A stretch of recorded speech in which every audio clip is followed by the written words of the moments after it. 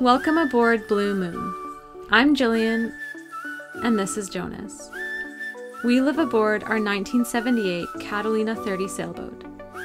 Join us while we explore the West Coast by land and sea, while living in our tiny floating home. If you enjoy these videos, hit the like button and subscribe to our channel for more content. Thanks for watching. Good morning, or at this point, good afternoon. I've been really busy this past week. It's just that time of year. I've got like a million things to do. So I've been spending a lot of time on my laptop at the table and not much time sort of like doing fun things outside. But that being said, I have a lot of things to catch up on. I've got laundry, groceries, I need to shower. So yeah, another little chore day. I feel like that's all we do on this boat. It's also been so gorgeous, so I've been trying to get a lot of outside time, sort of taking breaks from my computer work. Yeah, so it's been good, but lots of things have been happening this week, so I haven't been doing much filming. But today is the day where we're gonna go on an adventure to the facilities. It's gonna be great.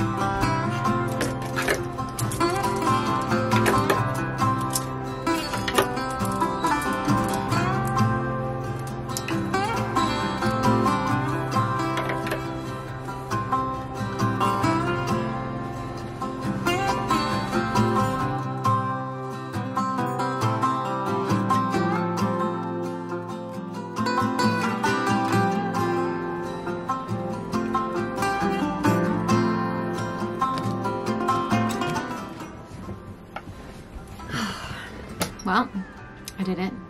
Got all my chores done, did the laundry, I showered, I went grocery shopping, made myself an epic pita. Feels good. Feels very good.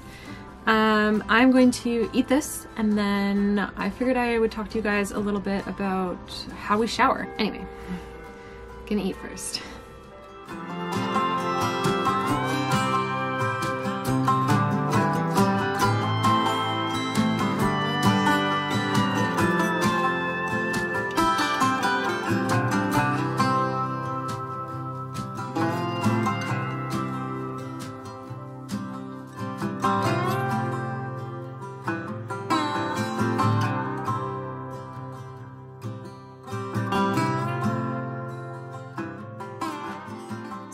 So long story short, as part of our live aboard amenities, we do have access to a facilities building, which is about a 5-minute walk up the road. And that has laundry and showers. If you've seen some of our previous videos, we've shown you them a couple times. And yeah, that is how we do our laundry and that's how we shower. We've had a few comments about our shower setup in the head.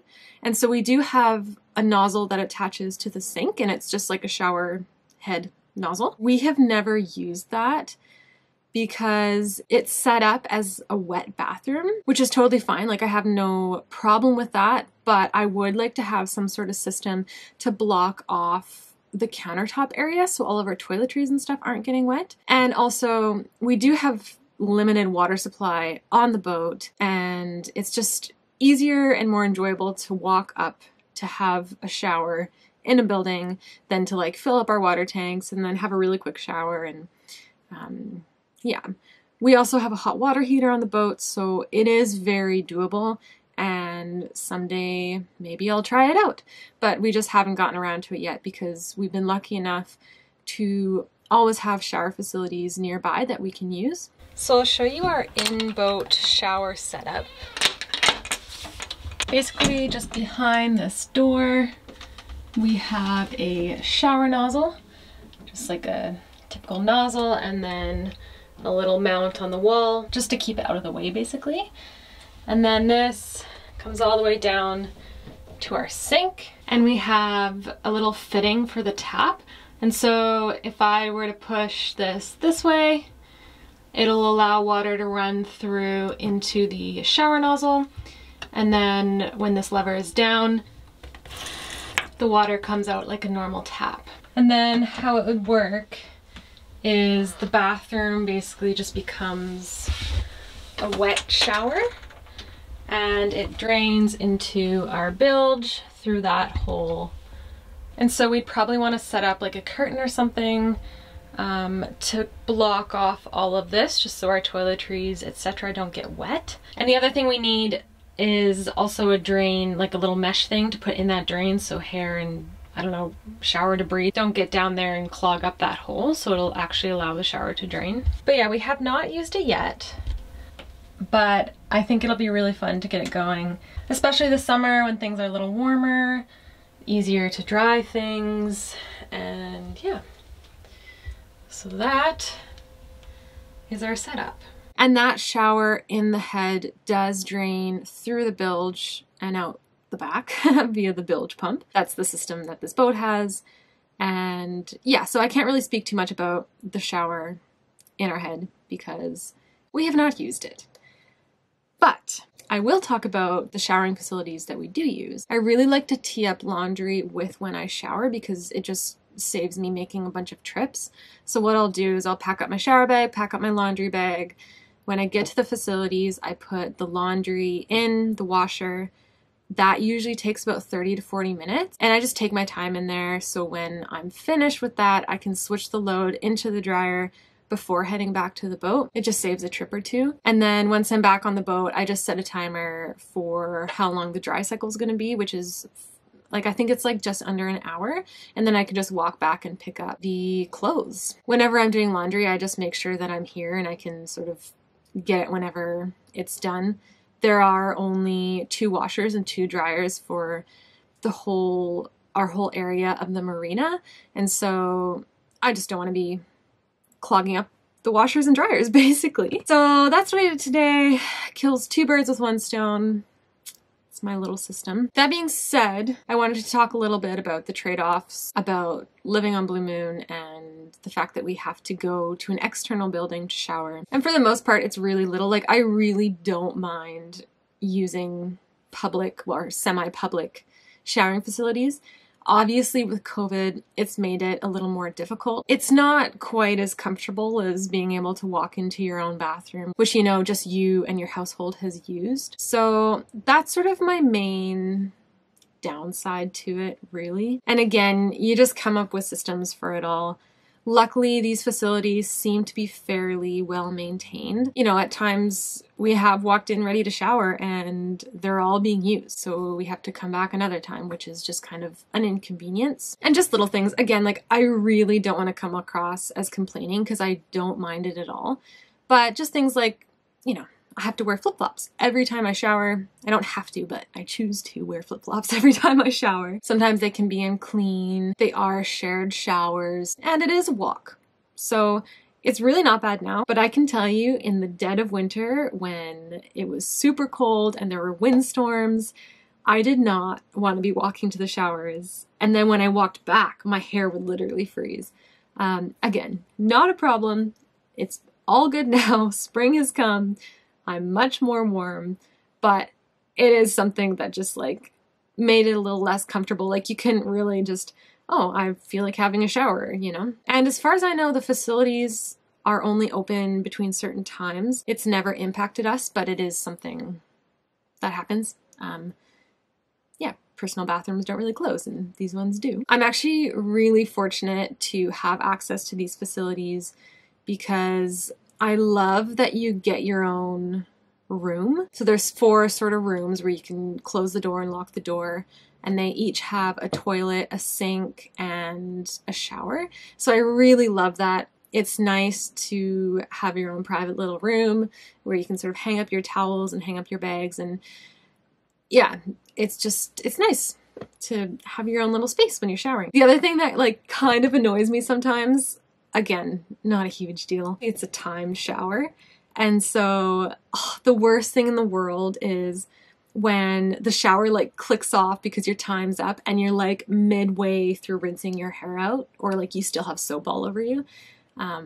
That's gotten me a couple times. It's funny though, like I now am super aware of about how long the shower can take, and so I can usually guess when it's going to turn off. So that's kind of nice. That's all I have to say about that. Yeah, I think that's all I really had to say. Just as a recap, we don't shower on the boat. It's easier and more enjoyable to shower in the facilities that are provided. But that being said, they are still public spaces and we have to share those. And at times, even if you want to shower, it might not be doable either because they're full or they're closed. Another thing that can kind of, I don't know, get annoying sometimes that we've found is that once we're done showering, we bring back our shower bags, we come onto the boat, and we have wet towels. And to dry those towels, we hang them up on the railings. Not even just towels, but you can see right now I've got some of my clothes drying. And in the summertime, it's really not going to be a big deal because we'll just be able to hang it on the line. It's just a wintertime thing when things are cold and damp already. And you don't really want to be drying your clothes and towels inside because it adds to the humidity in here and makes it feel colder. Those railings are in our kitchen and our dining area. And it just gets a little crowded. Like, again, not a big deal. The towels dry overnight. We just hang them up, good to go. But we often have towels hanging up in the cabin. I'm definitely not trying to complain. Overall, it's just like part of my life now. Like I don't even think twice about how we shower, and it's really cool because you find systems that work for you, and yeah, it just becomes second nature. But yeah, I'm just reminiscing about what things are like. And I was thinking a lot about this today for some reason. I don't know why, maybe because I went to shower, but yeah, I just wanted to share it with you all. Thank you so much for watching this video. I really hope you enjoyed it. I'm still getting used to shooting without Jonas here, but he will be making appearances very soon. And yeah, I will see you in our next video.